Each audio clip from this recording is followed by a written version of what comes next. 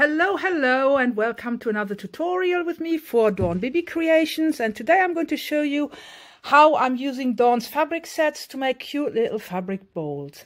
And these two designs, like the holly and the poinsettia, has already been on Create and Craft TV and has launched, but Dawn has got a really nice new design as well, which is this one, and there is also a hummingbird.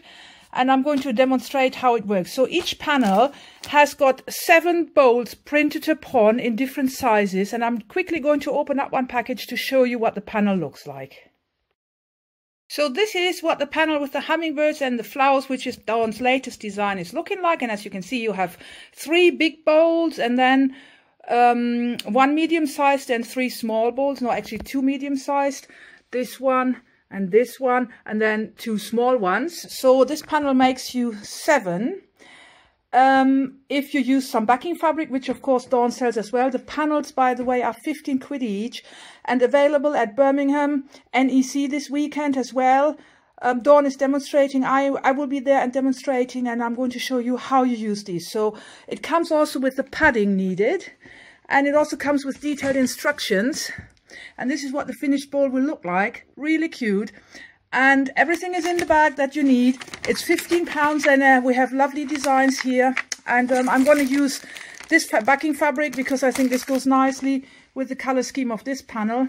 So I'm going to go ahead and show you how to make one of these bowls. So this is what I've done now. So I've cut out 2 of the large panels. This is the hummingbird and these are the roses, and I'm going to use this as my backing fabric to show you, because that makes the cups reversible and the baskets reversible. I've also cut the batting with it.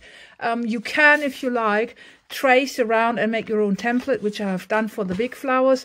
And then I also did the medium size here, same this procedure. So the batting is already on, and then my backing fabric. You could of course use, because Dawn has a large selection of backing fabrics that go nicely with these designs color wise, just do a plain reverse side and then make more cups from your panel. So these are available at Dawn's stall and on Dawn's website. You can also send Dawn a private message or an email on Facebook to order them. They are 15 quid. Really nice designs, fabulous Christmas gift, very suitable even for beginners. And I'm going to take you to my sewing machine now and show you how to put these together.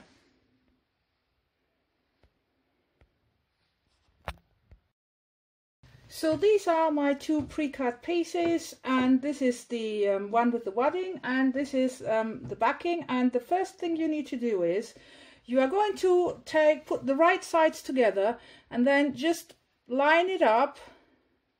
So you line up this corner with this, and you just sew it shut with a straight stitch. Stitch width is 2.5, so 2.5, and you just take 1/4 of an inch seam allowance and you just sew straight through it. Make sure you secure the ends to be sure to strengthen the corners.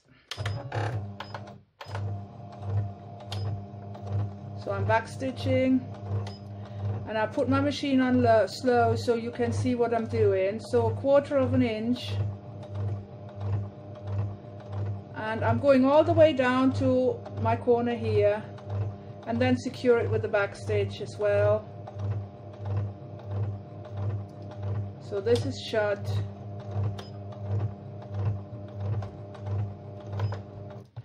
And I'll take it out. And where are my scissors? Here they are. So this is what you got. And you're going to do this on all 5. Oopsie, that's just stitch that in. Okay, so this is what it's going to do. It starts giving you this shape. So I'm quickly going to do all 5 and get back to you. So I've done this, and this is what you get. So this is basically the first fabric already, like the first part of the bowl shaped. And I'm quickly going to do the same with the the one with the wadding on. It's just a bit thicker because you're sewing through 2 layers, and I leave these pins in place to make sure that my wadding doesn't slip. And all I'm going to do is, again, I'm going to put the right sides together and sew this bit shut, you know, from this corner to this bottom, sew it shut, and then I have 2 of these cups.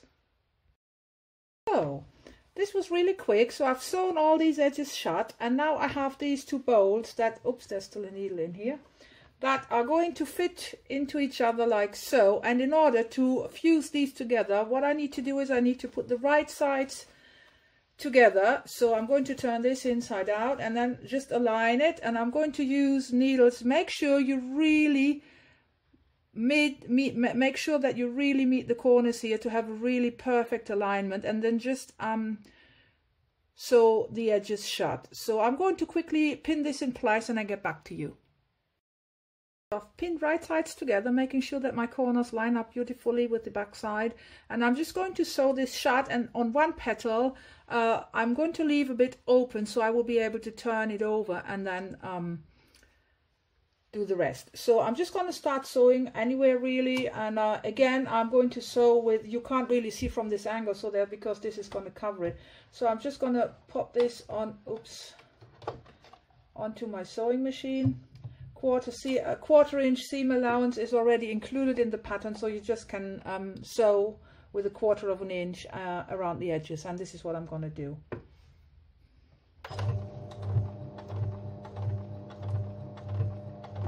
And I'm taking it slow to make sure that I get a nice round curve.